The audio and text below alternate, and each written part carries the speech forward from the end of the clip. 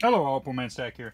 Got a few 1979s for my sets I just want to show off and get them in my binder. So I was able to pick up a few of my buybacks, and then I got a few that goes in my autographs also. But that's the first one. 240 original. Was happy to get that one. This one actually came. I got a bunch of bigger lots. When you bought this one, it was free shipping for anything else, and I bought a good bit of cards that.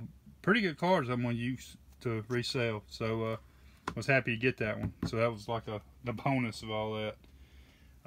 This one right here I've had on my watch list for a while. And it's historic autographs. And it's going to be for that one. So finally broke down and got it. And then these, I just put them in my watch list. And as soon as I finished putting these in, the seller started sending me offers on them. So I needed that one for my buyback set, and I needed this one for my buyback set, and I think my autograph set also. I had Rick Honeycutt. I needed him for the autograph and the buyback, so that was a pretty good one. But then he also sent low offers on these, and I didn't really need them for anything, but they are buybacks, and they'll go to my other set.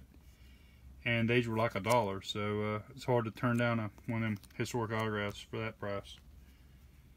And pretty cool to get a Upper Deck one. I don't have many Upper Deck cards. So that was pretty neat, and that's my 79s. I added a bunch of these. Like I said, these are starting to slow down. Not as many of them that I need now, so it's going to be fewer and far between. So just happy to pick these up. And that's it. Just want to show them off, and thanks for watching. Y'all have a great day.